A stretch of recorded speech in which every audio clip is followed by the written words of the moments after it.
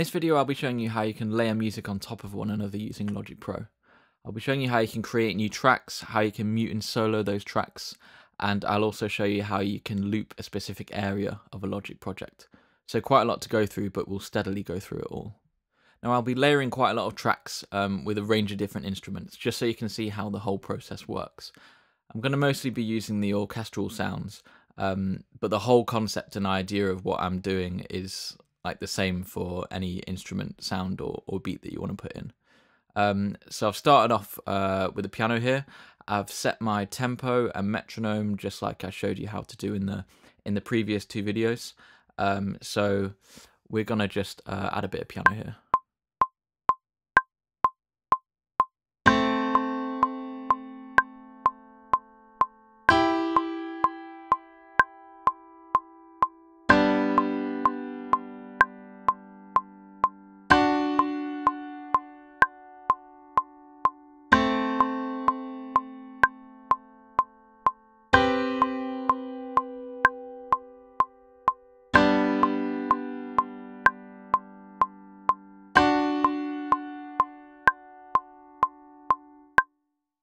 Now I'm going to add something else on top of this. So to do that, I'll go over to the plus sign to create a new track. And there it is. And I'm going to go for a bit of percussion on this one.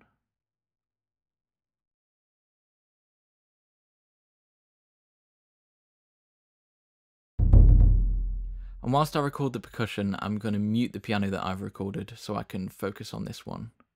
So to mute a track, you go up to where you see the M. You can also press M on and off on your keyboard, as long as the track's highlighted. Now the S next to the M means you can solo the track, so that means it will play by itself. You can solo multiple tracks at any one time as well, so for example later on when I've got multiple string parts going on, I could solo that whole string section if I wanted to. The key command for that is S as well, so if you press S you can turn it on and off.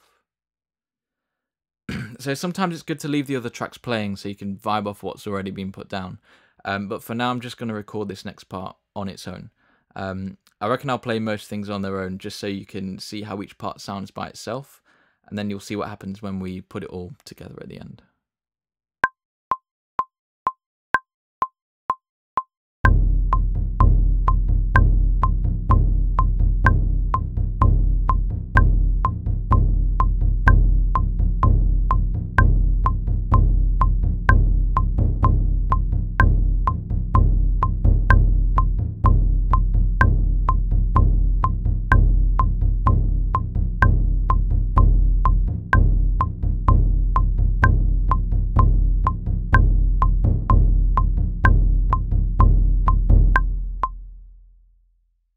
Now I'm going to add some string parts. I'll start off with some cello.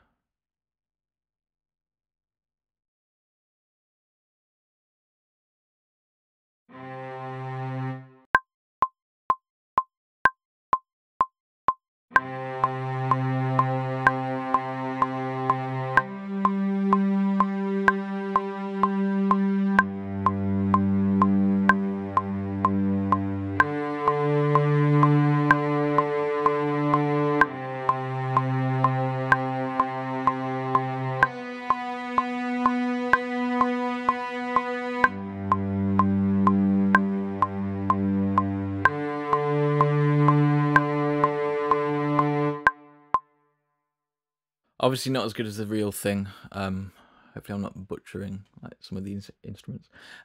So I'm going to go for some full strings next.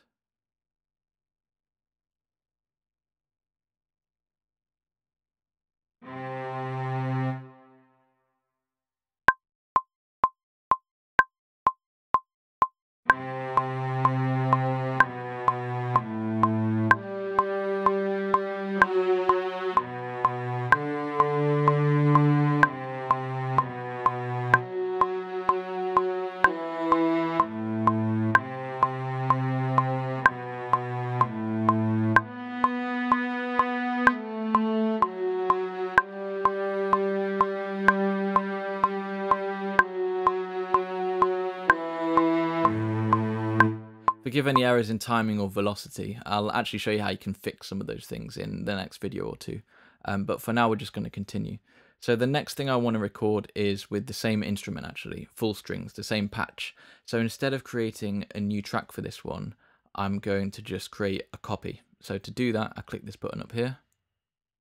And that essentially just copy and pastes the settings from the previous track onto the new one. So let's record this next thing here.